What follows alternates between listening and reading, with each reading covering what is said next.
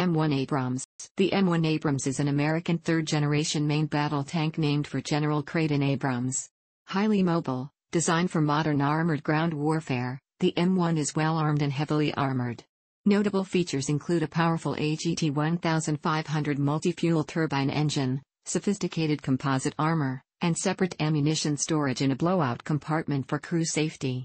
Weighing nearly 68 short tons, almost 62 metric tons, it is one of the heaviest main battle tanks in service.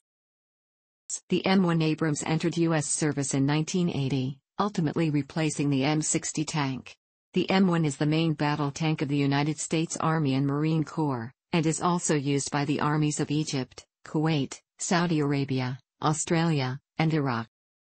Three main versions of the M1 Abrams have been deployed: the M1, M1A1, and M1A2, incorporating improved armament, protection, and electronics. These improvements and other upgrades to in-service tanks have allowed this long-serving vehicle to remain in frontline service. In addition, development of the improved M1A3 version was first publicly disclosed in 2009.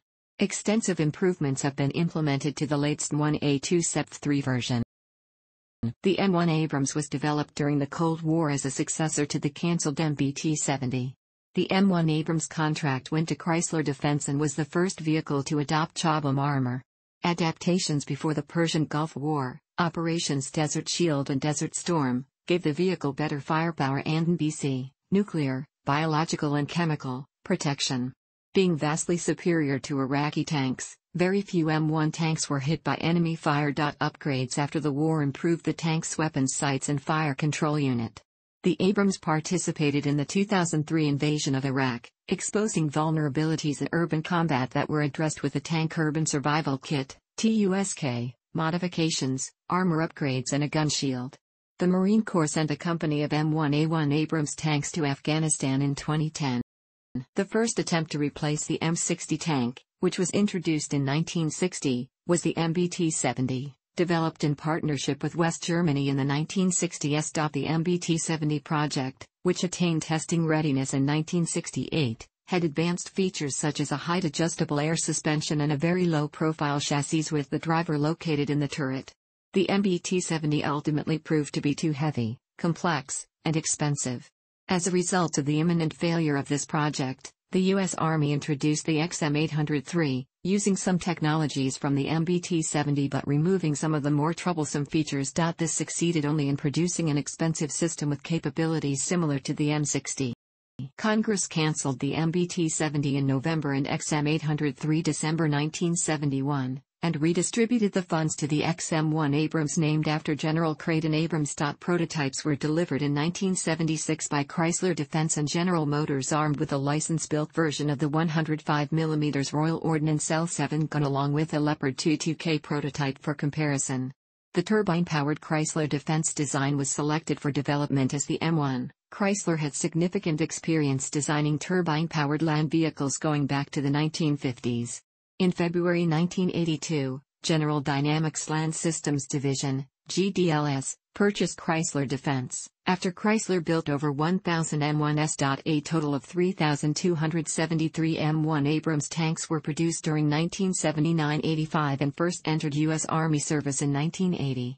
Production at the government-owned, GDLS-operated Lima Army Tank Plant in Lima, Ohio, was joined by vehicles built at the Detroit Arsenal Tank Plant in Warren, Michigan from 1982 to 1996. The U.S. Army Laboratory Command, LABCOM, under the supervision of the United States Army Research Laboratory, ARL, was also heavily involved with designing the tank with M1A1 armor-resistant shells, M829A2 armor-penetrating rounds, and improved weapon range. The M1 was armed with a license-built version of the 105mm Royal Ordnance L7 gun.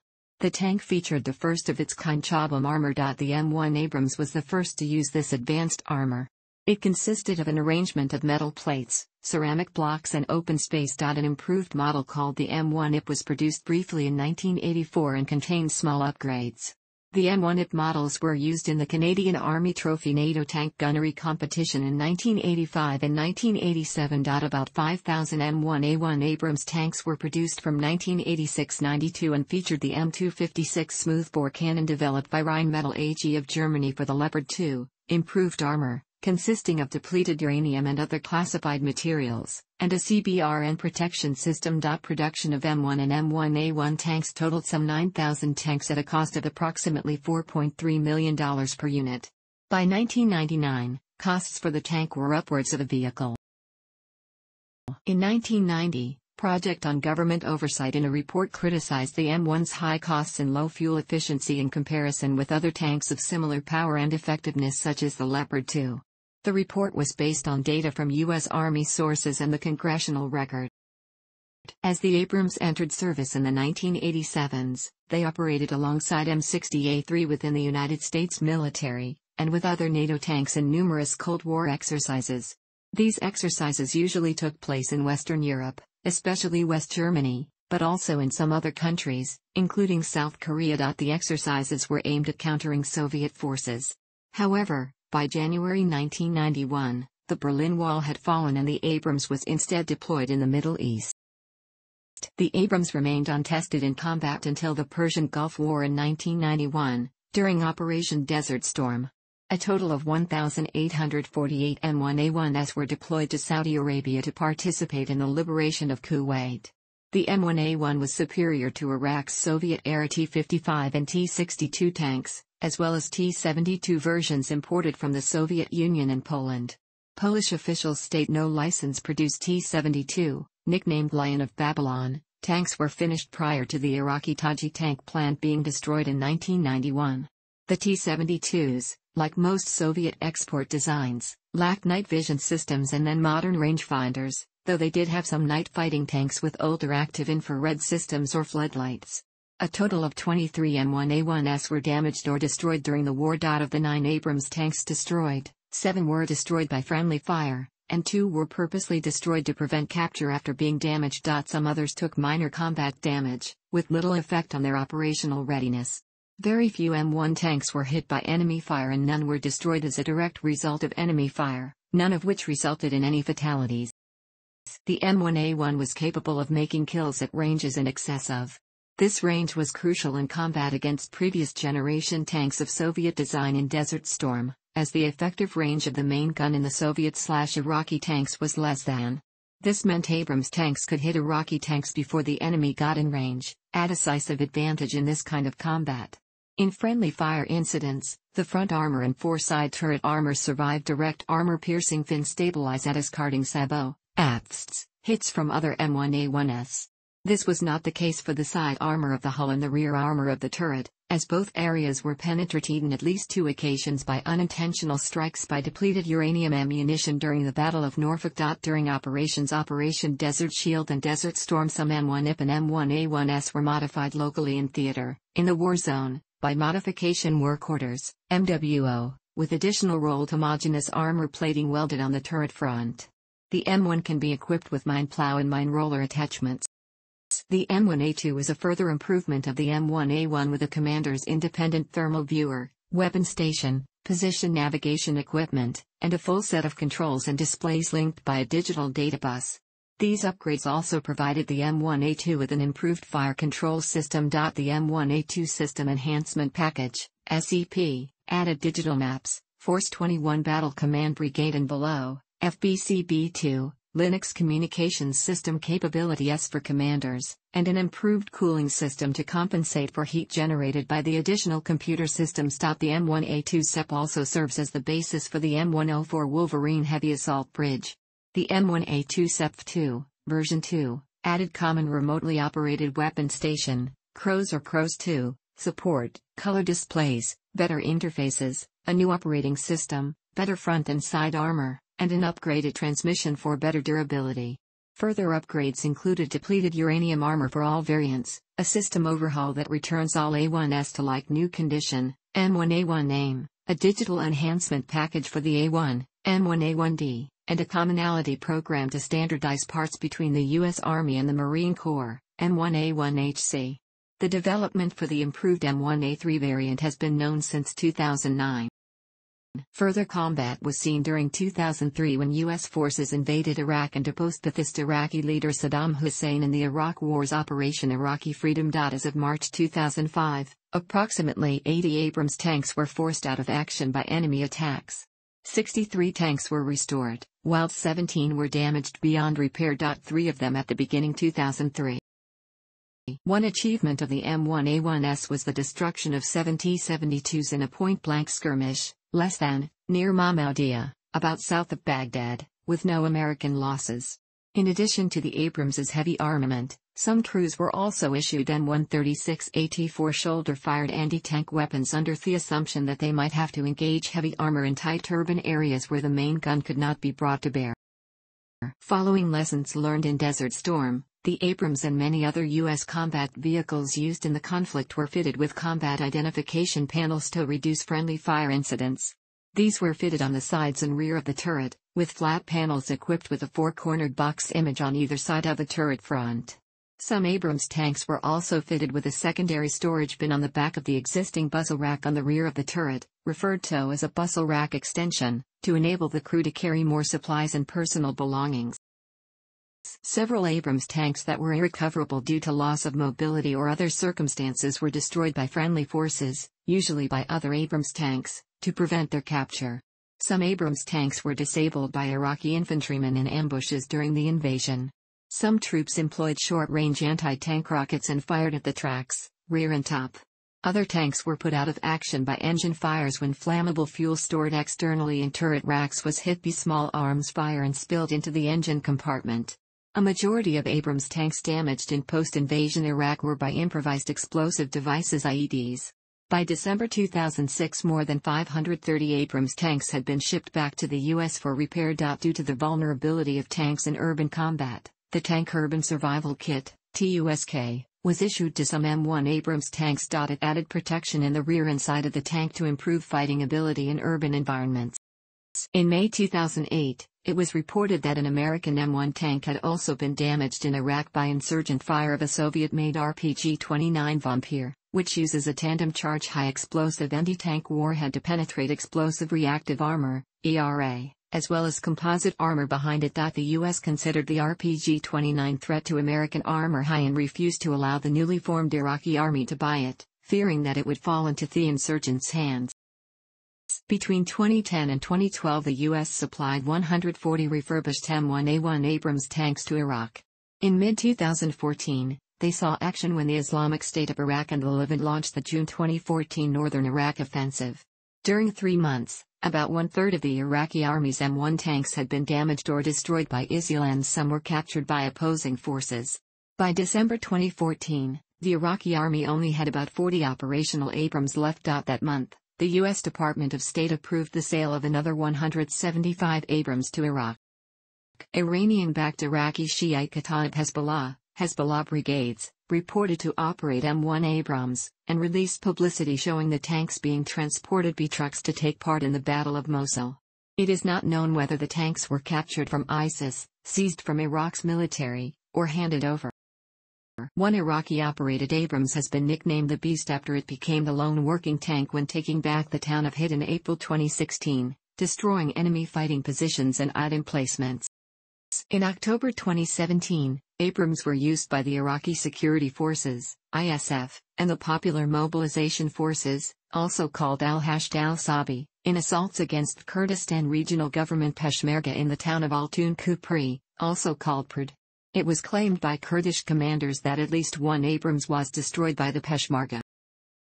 Tanks may have limited utility in Afghanistan due to the mountainous terrain, although Canada and Denmark have deployed Leopard 1 and 2 MBTs that have been specially modified to operate in the relatively flat and arid conditions of southwestern Afghanistan. In late 2010, at the request of Regional Command Southwest, the U.S. Marine Corps deployed a small detachment of 14 M1A1 Abrams tanks from Delta Company, 1st Tank Battalion, 1st Marine Division, forward, to southern Afghanistan in support of operations in Helmand and Kandahar provinces. After the start of the Saudi Arabian intervention in Yemen during the 2015 Yemeni civil war, Saudi Arabian M1A2 MBTs were deployed near the Saudi Arabian/Yemeni border. In August 2016, The U.S. approved a deal to sell up to 153 more Abrams tanks to Saudi Arabia, including 20 battle damage replacements, suggesting that some Saudi Arabian Abrams had been destroyed or severely damaged in combat in Yemen. The U.S. Army planned to end production at the Lima Army Tank Plant from 2013 to 2016 in an effort to save over $1 billion. It would be restarted in 2017 to upgrade existing tanks. General Dynamics Land Systems, GDLS, which operates the factory, opposed the move, arguing that suspension of operations would increase long-term costs and reduce flexibility. Specifically, GDLS estimated that closing the plant would cost $380 million and restarting production would cost $1.3 billion. By August 2013, Congress had allocated $181 million for buying parts and upgrading Abrams systems to mitigate industrial base risks and sustain development and production capability. Congress and General Dynamics were criticized for redirecting money to keep production lines open and accused of forcing the Army to buy tanks it didn't need.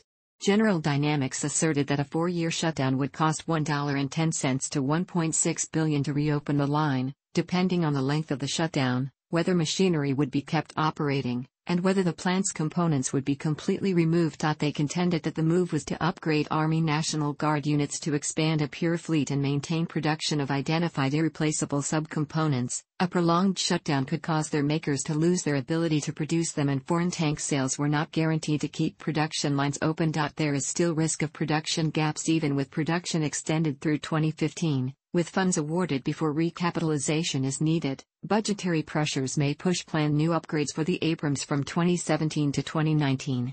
In December 2014, Congress again allocated $120 million, against the wishes of the Army, for Abrams upgrades, including improving gas mileage by integrating an auxiliary power unit to decrease idle time fuel consumption and upgrading the tank's sights and sensors. The tracked M8 armored gun system was conceived as a possible supplement for the Abrams in U.S. service for low-intensity conflict in the early 1990s. Prototypes were made, but the program was cancelled. The 8-wheeled M1128 mobile gun system was designed to supplement the Abrams in U.S. service for low-intensity conflicts. It has been introduced into service and serves with Stryker brigades. The U.S. Army's Future Combat Systems XM1202 mounted combat system was to replace the Abrams in U.S. service and was in development when funding for the program was cut from the DoD's budget. Engineering Change Proposal 1 is a 2-part upgrade process. IC-1A adds space, weight, and power improvements and active protection against improvised explosive devices. 9 IC-1A prototypes have been produced as of October 2014. IC-1B, which will begin development in 2015, may include sensor upgrades and the convergence of several tank round capabilities into a multi-purpose round. The M1A2 Tusk Abrams and a modernized M1 Abrams were included in the Ground Combat Vehicle (GCV) Analysis of Alternatives (AOA). Vehicles included in the OA were determined to be inferior to the planned GCV.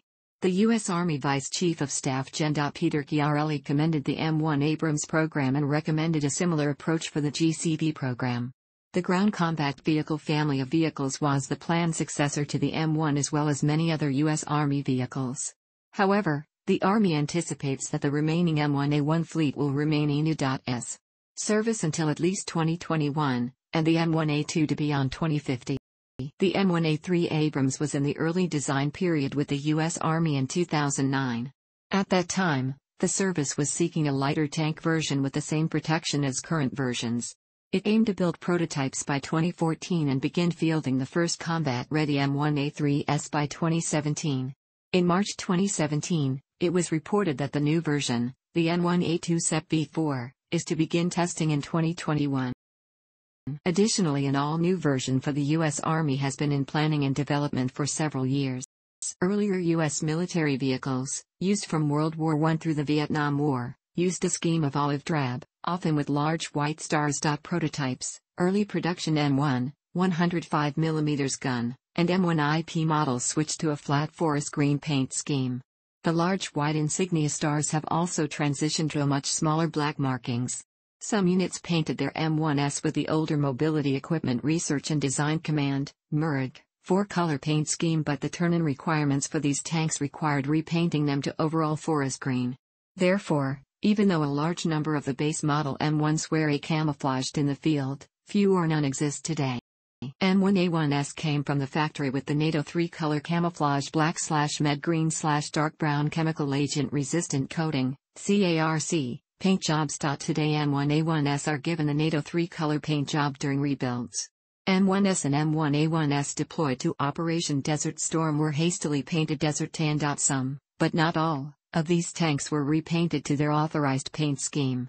M1A2S built for Middle Eastern countries were painted in desert tan. Replacement parts, road wheels, armor skirt panels, drive sprockets, etc., are painted olive green, which can sometimes lead to vehicles with a patchwork of green and desert tan parts. Australian M1A1S were desert tan when delivered but have undergone a transition to the Australian Army Vehicle Standard Disruptive Pattern Camouflage, a scheme that consists of black, olive drab, and brown. The U.S. Army can equip its Abrams tanks with the SAW Barracuda camouflage system, which provides concealment against visual, infrared, thermal infrared, and broadband radar detection. The turret is fitted with two 6-barreled smoke grenade launchers. USMC M1A1S use an 8-barrel version. These can create a thick smoke that blocks spot vision and thermal imaging. The engine is also equipped with a smoke generator that is triggered by the driver. When activated, fuel is sprayed into the hot turbine exhaust, creating the thick smoke. However, due to the change from diesel as a primary fuel to the use of JP8, this system is disabled on most Abrams tanks today because of a slightly elevated risk of fire damage to the engine compartment. In July 1973, representatives from Chrysler and General Motors traveled to the United Kingdom, and were escorted by personnel from the Ballistic Research Laboratory and XM1 project manager Major General Robert J. Baer to witness the progress of British-developed Chobham armour. They observed the manufacturing processes required for the production of Chobham armour, which was an arrangement of metal plates, ceramic blocks and open space, and saw a proposed design for a new British vehicle utilizing it. Heatem Sabo round will make it through the beginning layers of armour but won't make it to the crew compartment. Ceramics have an ability to absorb a lot of heat, and take physical blows. The remaining hot gases and metal shrapnel spread out or settle in empty air pockets. Both contractors re-evaluated their proposed armor configurations based upon the newly obtained data. This led to major changes in the General Motors XM1. The most prominent of which is the turret front changing from vertical to sloped armor.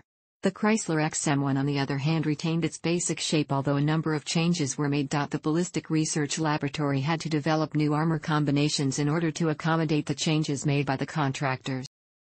For the base model M1 Abrams, Stephen J. Zaloga gives a frontal armor estimate of 350 mm versus armor-piercing fin-stabilized discarding Sabo, AFSTs, and 700 MMBS high-explosive anti-tank warhead, HE-80. In M1 Abrams main battle tank 1982-1992, 1993. In M1 Abrams vs T-72 Ural, 2009, he uses Soviet estimates of 470 mm versus AFSTs and 650 mm versus heat for the base model Abrams. He also gives the Soviet estimates for the M1A1, 600 mm versus AFSTs, and 700 mm versus heat. Armor protection was improved by implementing a new special armor incorporating depleted uranium and other undisclosed materials and layouts. This was introduced into the M1A1 production starting October 1988.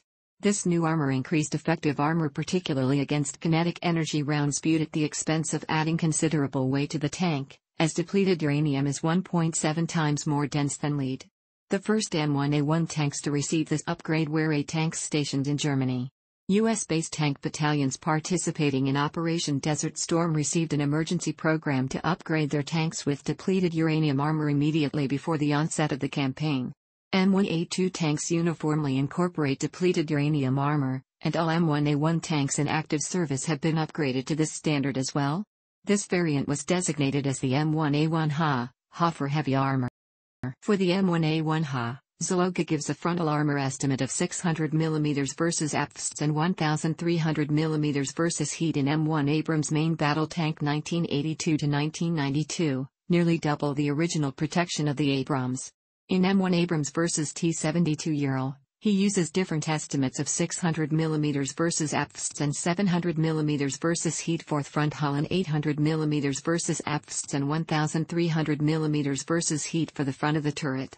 The protection of M1A2 is a frontal turret armor estimate of 940 to 960 MMBS AFST and 1320 to 1620 versus heat. Glassy estimate of 560 to 590 mm versus AFST and 510 to 1050 versus heat, and lower front hull estimate of 580 to 650 mm versus AFST and 800 to 970 versus heat. The Abrams may also be fitted with reactive armor over the track skirts if needed, such as the Tank Urban Survival Kit, and slat armor over the rear of the tank and rear fuel cells to protect against ATGMs. Protection against spalling is provided by a Kevlar liner. The tank has a halon firefighting system to automatically extinguish fires in the crew compartment. The engine compartment has a firefighting system that is engaged by pulling a T-handle located on the left side of the hull. The halon gas can be dangerous to the crew. However, the toxicity of halon 1301 gas at 7% concentration is much less than the combustion products produced by fire in the crew compartment, and CO2 dump would be lethal to the crew. The crew compartment also contains small handheld fire extinguishers. Fuel and ammunition are stored in armored compartments with blowout panels to protect the crew from the risk of the tank's own ammunition cooking off, exploding. If the tank is damaged, the main gun's ammunition is stored in the rear section of the turret, with blast doors that open under power by sliding sideways only to remove the round for firing, then automatically close. The Tank Urban Survival Kit, TUSK, is a series of improvements to the M1 Abrams intended to improve fighting ability in urban environments. Historically, urban and other close battlefields have been poor places for tanks to fight. A tank's front armor is much stronger than that on the sides, top, or rear. In an urban environment, attacks can come from any direction, and attackers can get close enough to reliably hit weak points in the tank's armor or gain sufficient elevation to hit the top armor. Armor upgrades include reactive armor on the sides of the tank and slat armor, similar to that on the Striker, on the rear to protect against rocket-propelled grenades and other shaped charge warheads. A transparent armor gun shield and a thermal sight system are added to the loader's top-mounted M240B 7.62 mm machine gun, and a Kongsberg Gripen remote weapon turret carrying a .50 caliber machine gun, again similar to that used on a Striker, is in place of the tank commander's original .50 caliber machine gun mount, wherein the commander had to expose himself to fire the weapon manually. An exterior telephone allows supporting infantry to communicate with the tank commander. The TUSK system is a field installable kit that allows tanks to be upgraded without needing to be recalled to a maintenance depot. While the reactive armor may not be needed in most situations, like those present in maneuver warfare, items like the rear slat armor, loader's gun shield, infantry phone, which saw use on Marine Corps M1A1S as early as 2003, and Kongsberg remote weapon station for the .50 and caliber machine gun will be added to the entire M1A2 fleet over time. On August 29, 2006, General Dynamics Land Systems received a U.S. Army order for 505 Tank Urban Survivability Kits, TUSK, for Abrams main battle tanks supporting operations in Iraq, under a $45 million contract. Deliveries were expected to be completed by April 2009. Under a separate order, the U.S. Army awarded General Dynamics Armament and Technical Products, DUP, $30 million to produce reactive armor kits to equip M1A2s. The reactive tiles for the M1 will be locally produced at DUP's Burlington Technology Center. Tiles will be produced at the company's reactive armor facility in Stone County Operations, McHenry, Mississippi. On December 8, 2006, the U.S. Army added counter-improvised explosive device enhancements to the M1A1 and M1A2 TUSK, awarding GDLS $11.3 million contract, part of the $59 million package mentioned above. In December, GDLS also received an order, amounting to around 40% of a $48 million order, for loaders' thermal weapon sights being part of the TUSK system improvements for the M1A1 and M1A2 Abrams tanks.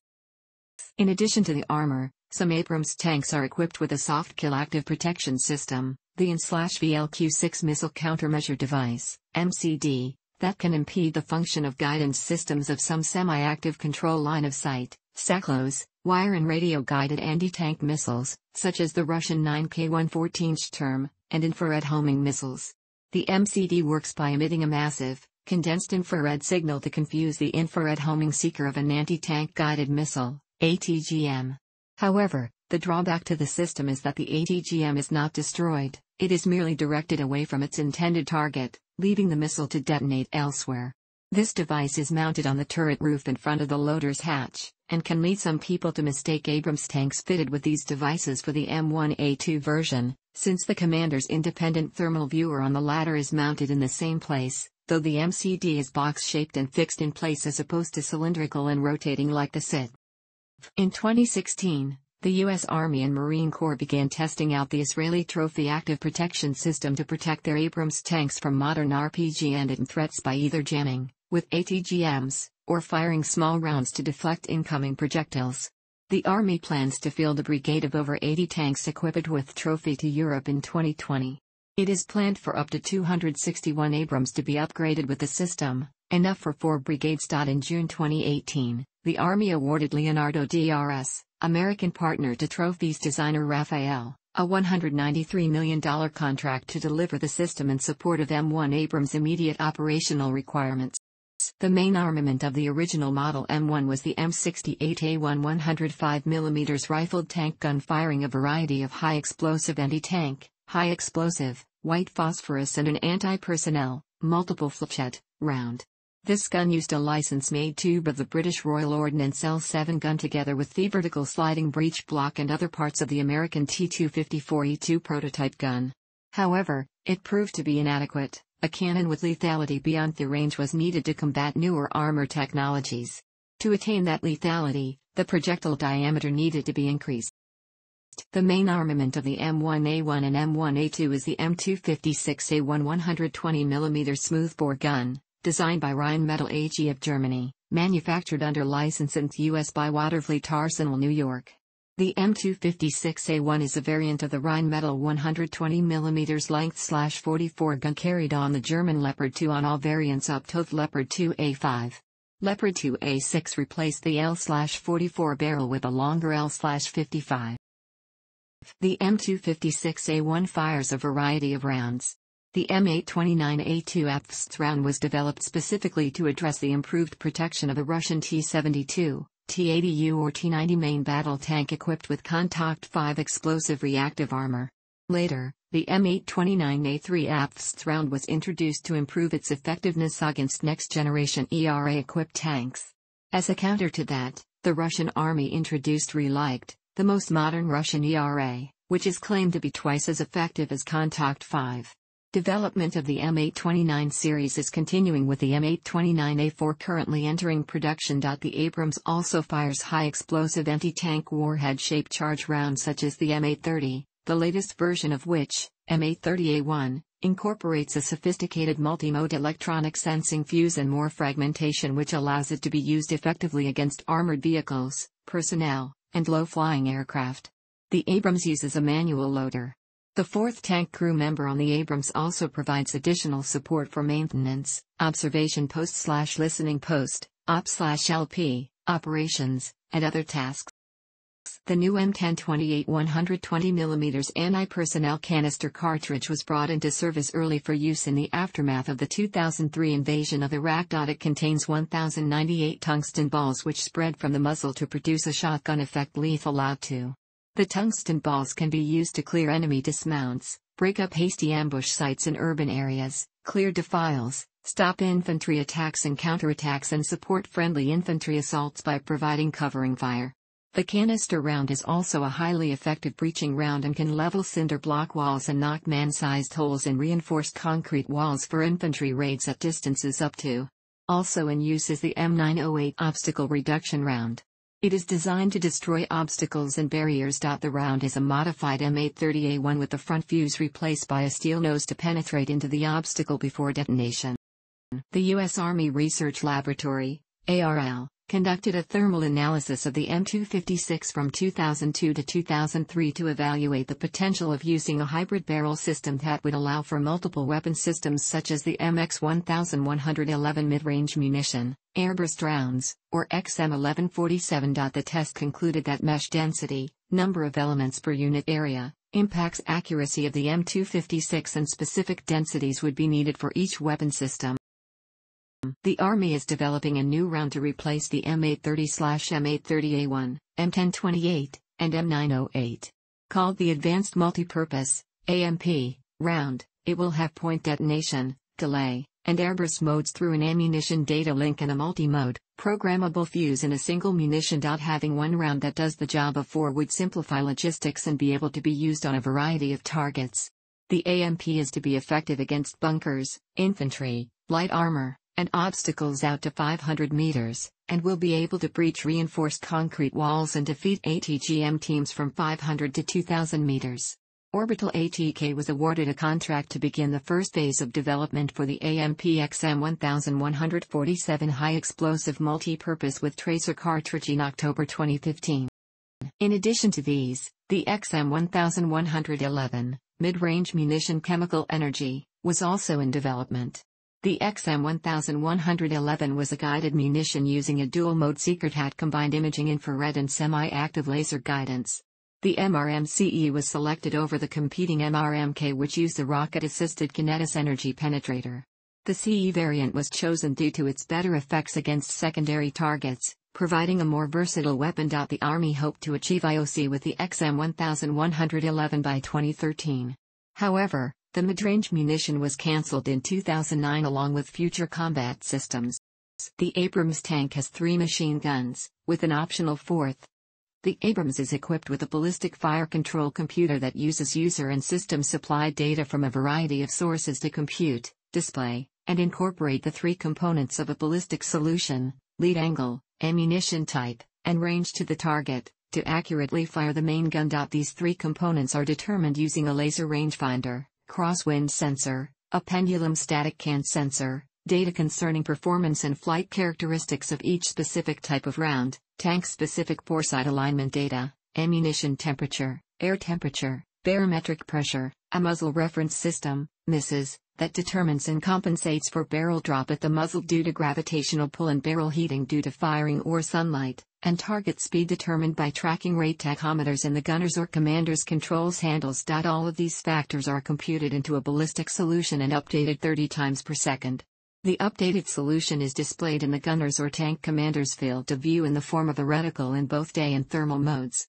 The ballistic computer manipulates the turret in a complex arrangement of mirrors. All one has to do is keep the reticle on the target and fire to achieve a hit. Proper lead and gun tube elevation are applied to the turret by the computer, greatly simplifying the job of the gunner. The fire control system uses this data to compute a firing solution for the gunner. The ballistic solution generated ensures a hit percentage greater than 95% at nominal ranges. Either the commander or gunner can fire the main gun. Additionally, the commander's independent thermal viewer, CITV, on the M1A2 can be used to locate targets and pass them on for the gunner to engage while the commander scans for new targets. In the event of a malfunction or damage to the primary sight system, the main and coaxial weapons can be manually aimed using a telescopic scope boresighted to the main gun known as the gunner's auxiliary sight, GAS.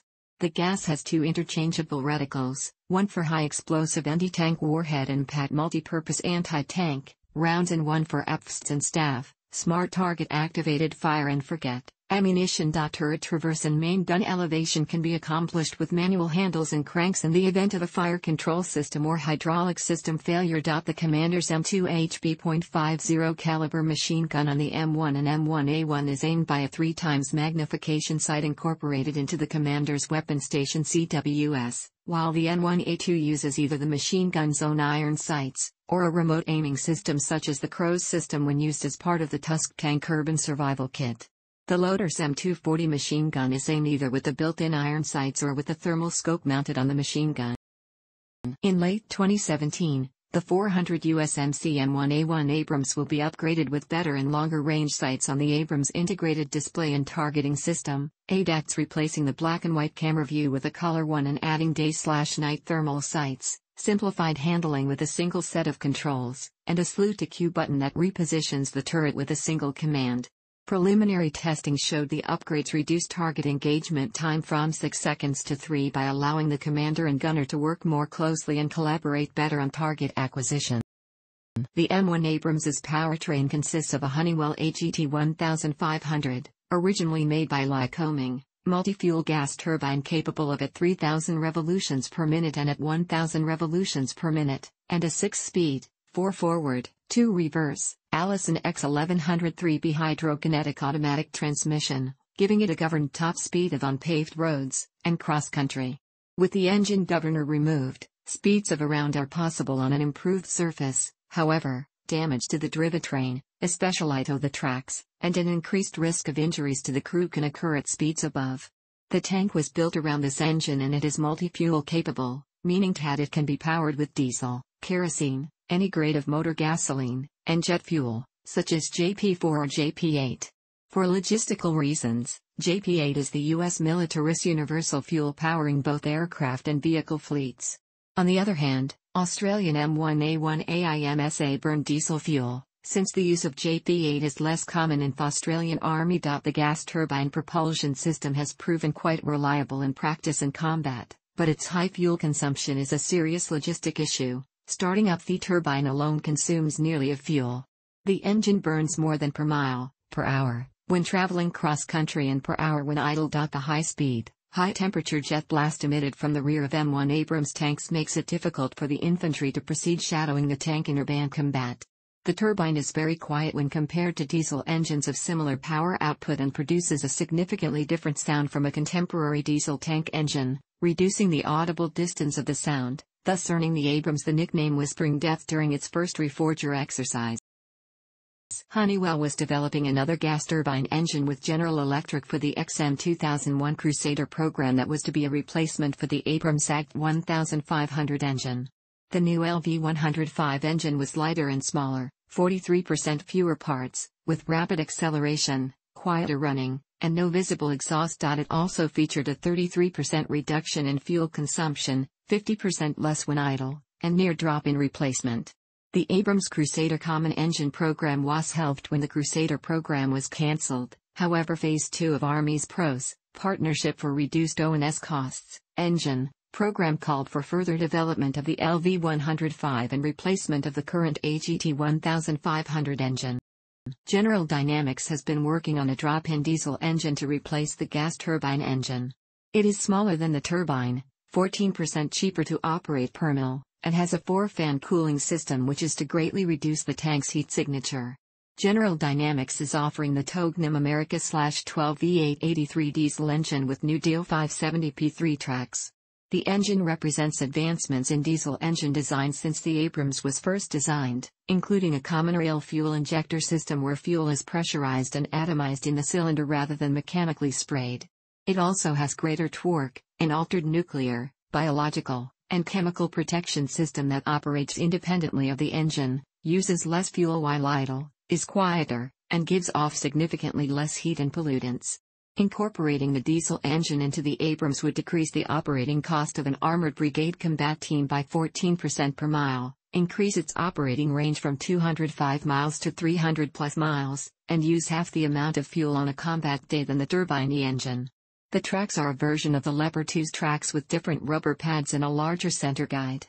The improved engine and tracks are not part of an Army upgrade program, but may be included in a near-term engineering change proposal, ECP, phase.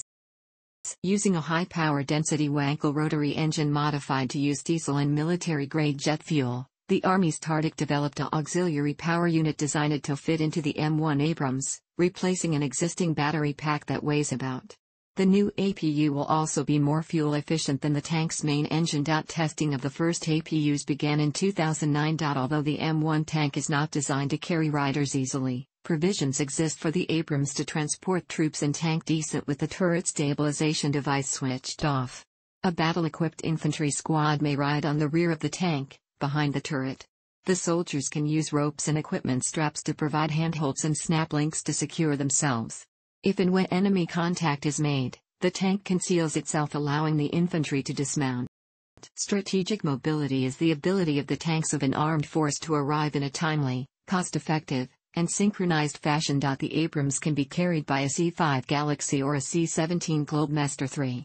The limited capacity, 2 combat-ready in a C-5, 1 combat-ready tank in a C-17, caused serious logistical problems when deploying the tanks for the First Persian Gulf War. though there was enough time for 1,848 tanks to be transported by ship. Marines transport their Marine Air Ground Task Force, MAGTF, attached Abrams tanks by combat ship. A Wasp-class landing helicopter dock, LHD, typically carries a platoon of 4 to 5 tanks attached to the deployed Marine Expeditionary Unit, which are then amphibiously transported to shore by Landing Craft Air Cushion, LCAC, at 1 combat-ready tank per landing craft. The Abrams is also transportable by truck, namely the M1070 Heavy Equipment Transporter, HET. The HET can operate on highways, secondary roads, and cross-country. The HET accommodates the 4 tank crew members. The first instance of the Abrams being airlifted directly into a battlefield occurred in October 1993. Following the Battle of Mogadishu, 18 M1 tanks were airlifted BC-5 aircraft to Somalia from Hunter Army Airfield, Georgia. It is uncertain whether it will receive U.S. approval. Thanks for watching. Don't forget to like the video and don't forget to subscribe.